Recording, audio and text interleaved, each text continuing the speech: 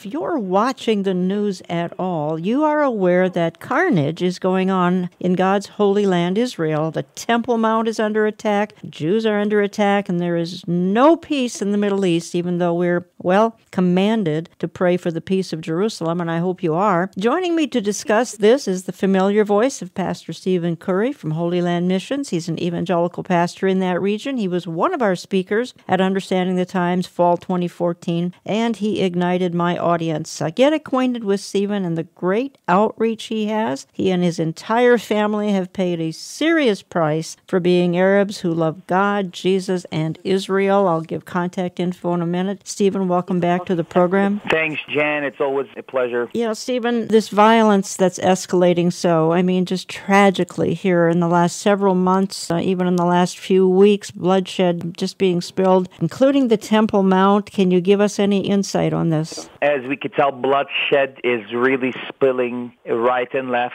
Eye for an eye, tooth for a tooth is no longer just ink on paper. The eye for an eye, tooth for a tooth is becoming a prevalent, tangible reality. And a lot of people, Jan, don't understand is that Jerusalem sits on three valleys, the Kidron, the Hinnom, and the Tyropian. Jerusalem is made of three mountain heads, starting from the north, Moriah, Ophel, and Zion. Of course, we know that Jerusalem sits on Zion's part of the mountain. The reason I mention all these is because each name that I mentioned, whether it be the three valleys or the three mountaintops, they all have a meaning. And what's amazing is the meanings of them means the Father and the Son and the Holy Spirit. And what's so amazing is the significance on the bloodshed, that's the bloodshed where it's been spread recently in Jerusalem the last month or so. The blood's been spilling has mostly been eastern part of Jerusalem, and that part is resembled to the name of the second valley or the mountain, which actually is resembled to the sun. One of the weapons of choice, at least in the fall, the weapon of choice, and I think that's probably going to be a continued weapon of choice, and this again would be by Islamic terrorists who are getting into primarily Jerusalem, but some other areas.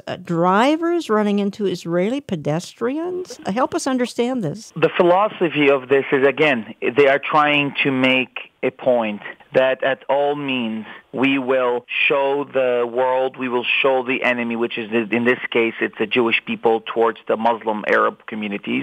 We will show them that at all means we will revenge our land, we will revenge our religion. This is another way to let them know that nothing will stop them, nothing will change the fact that they will always be enemies. You have even kind of, and I'm saying this in all seriousness, that you, Stephen Curry, you've actually reached out to ISIS, which is a brave thing to do. I mean, I know you've sent them a letter. I'm not so sure you've heard back from them, but you've sent them a letter. It's gotten big readership online. Talk to us just a little bit about this. The Lord's been speaking a lot to me. If Jerusalem is the most influential city in the world, dealing with the three major religions, Islam, Christianity, and Judaism, then why not write a message to them? The letter was a 8.5 by 11, and the title of it, Paul was once like ISIS.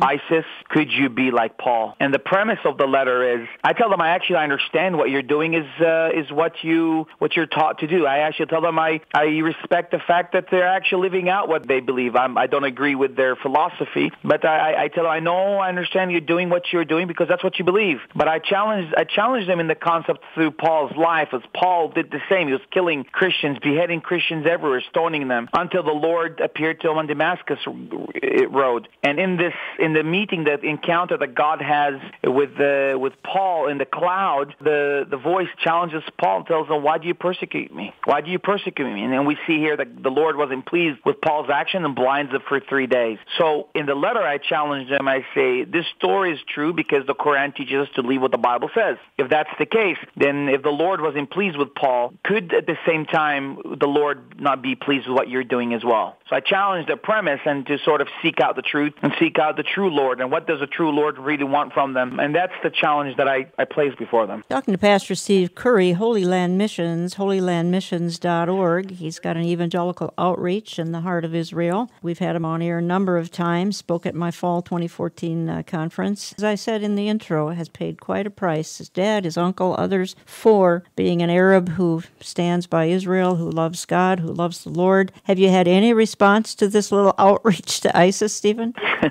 Well, we've definitely, you have to understand, there's the ISIS mentality has a lot of followers. They might not call themselves ISIS, right. But they have people that share their philosophies. We've had thousands and thousands of hits on Facebook.